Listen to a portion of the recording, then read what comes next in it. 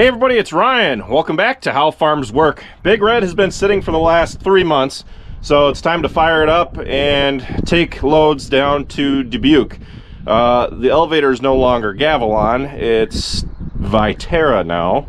So we're going down to Viterra and dropping off 6 loads to start. We are marching right into spring. See what I did there? And there goes Travis and Dad now, taking hay up to auction. But we're gonna be hauling corn.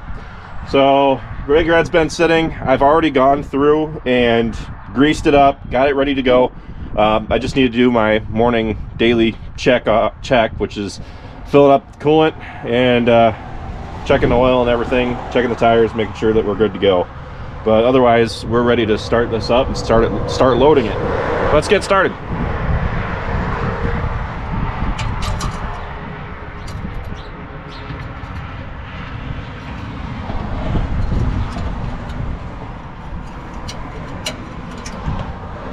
We're good on oil.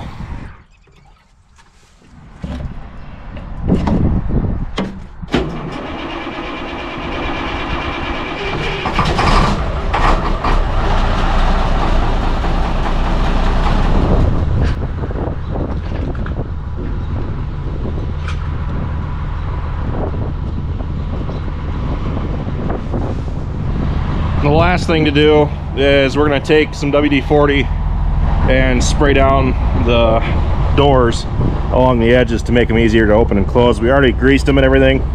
Still haven't got them rebuilt. Saving money, I guess.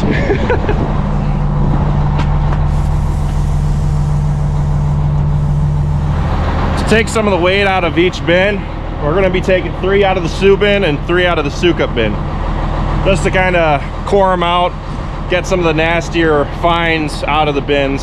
The Sioux bin, well, typically should be all right because we already technically cored it out, but the Sioux bin usually has more debris in it than the Sukup does.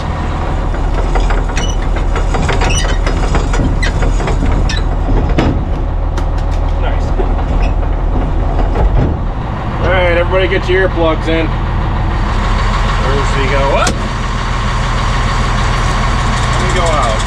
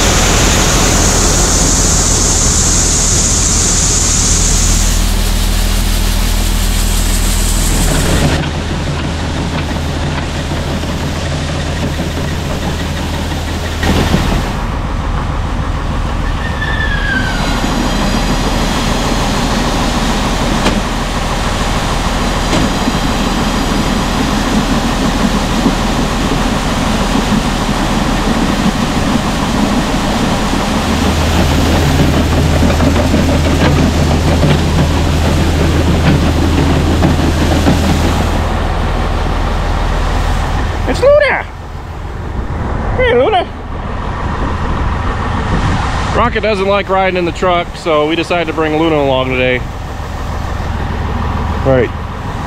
On this bin, we typically can't run it at more than half with the gate open. And I just cranked it to half open and the belt started slipping.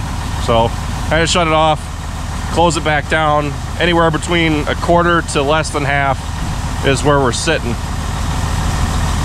This bin unloads very slow compared to the other one.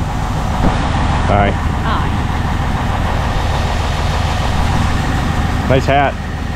Too bad they don't exist anymore. I chose accordingly. Oh, okay.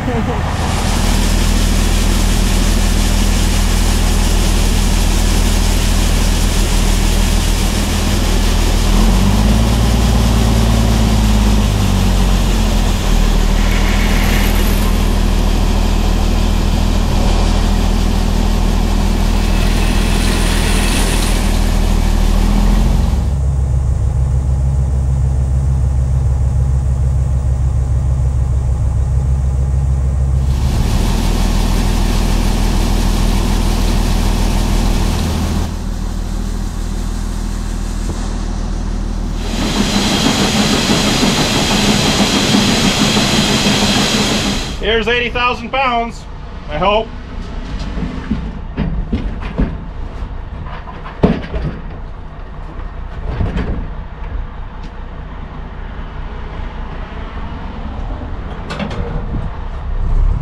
Might be a little rusty. It's been 3 months since I've hauled anything.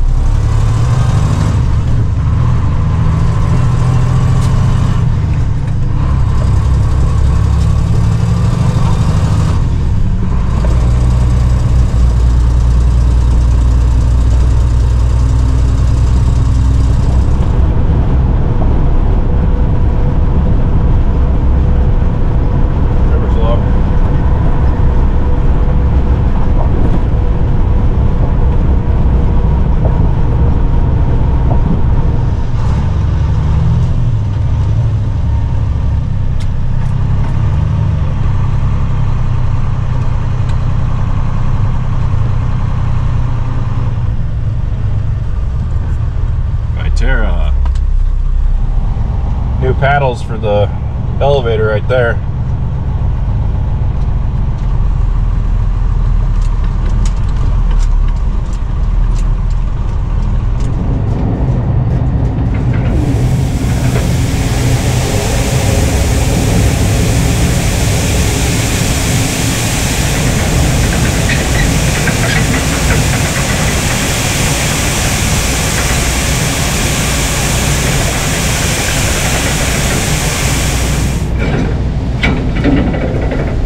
Got back for our second load. That last one was 80,300 pounds and the moisture was 16.29, and we had 1.5 for damage, 1.2 for foreign material. So I'm kind of a little surprised that the moisture was as high as it was, but as we get out more of the bin, it's definitely going to lower, so I'll keep a close eye on it as we haul more corn out. All these bees wings are just from the first load.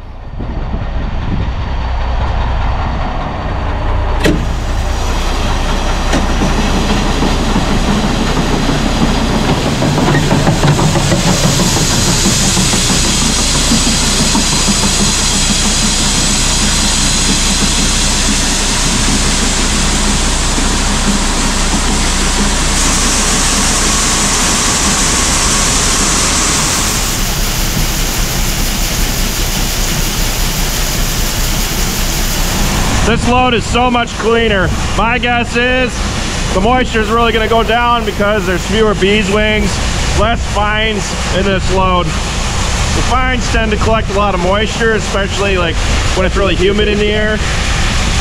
So since we cored it out, it's looking a lot better. My guess is we'll be at 15 or below on the next load.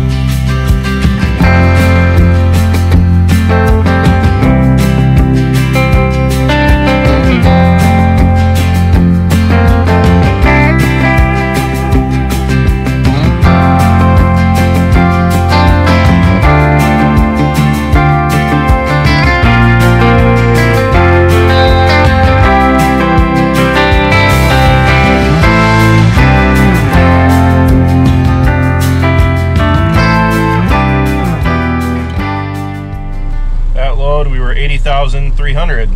16 moisture, came down a little bit. 1.2 damage, 1.2 foreign matter.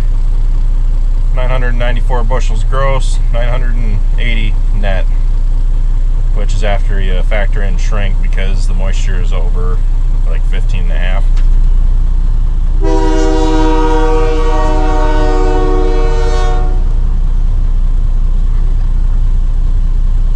It's always exactly 10 minutes before close.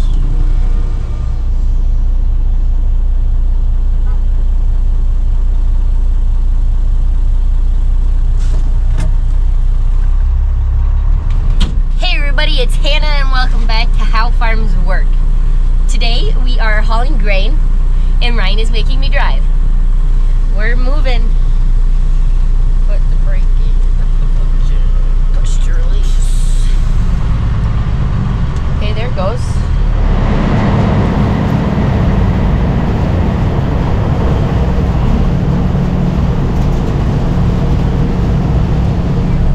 Okay, a little more, he says.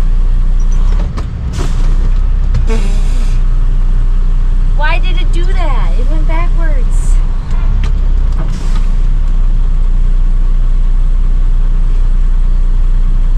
It's a neutral. Let out the clutch. Pull to apply.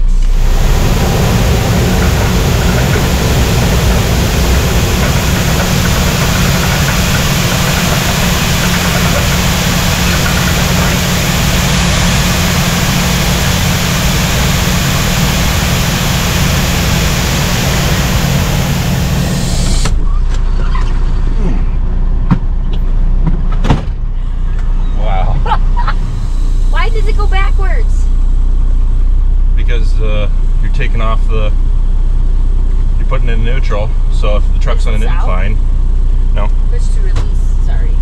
Okay, anyways, it is on an incline? Yeah, if it's on an incline. In this case, the back wheels of the trailer were up on that cement pad, so it was trying to roll backward on you. Yeah. Man, it's some scary stuff. You just have to release the clutch slow enough until it starts grabbing, and then you can let go of the brake. Look how good you can drive. Not me. You can't drive that well. I drove like you when I started. So. First trip I took was with Andrew, and I had to let him take it over because I couldn't get it in gear. You can probably hear the fans running.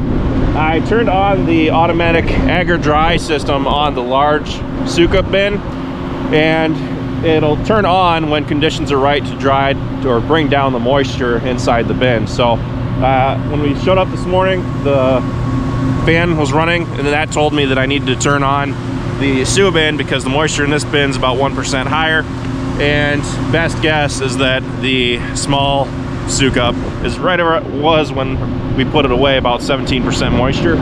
So I wanted to turn on those fans as well. Now when we end for the day, we'll come back over and shut these fans off and let this one run, and it'll just keep turning on and off whenever the conditions are right.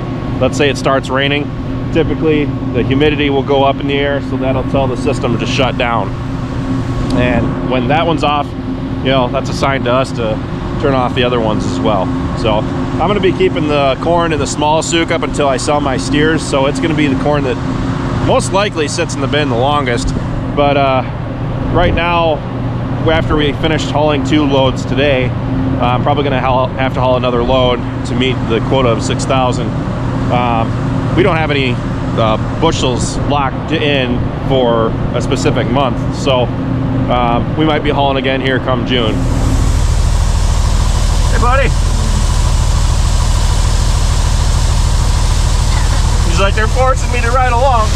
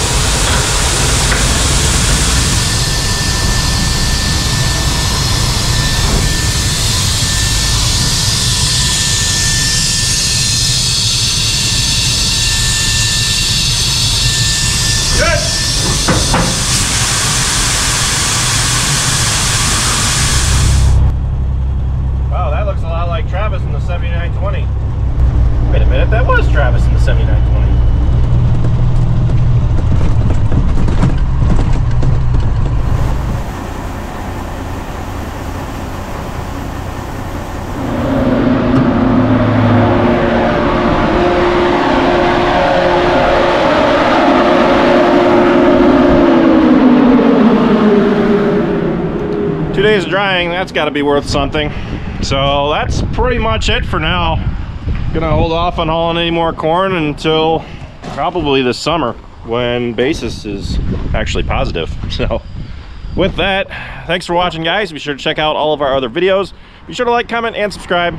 And be sure to follow us on Facebook, Instagram, TikTok, and Snapchat. All How Farms Work. And with that, I'll see you next time.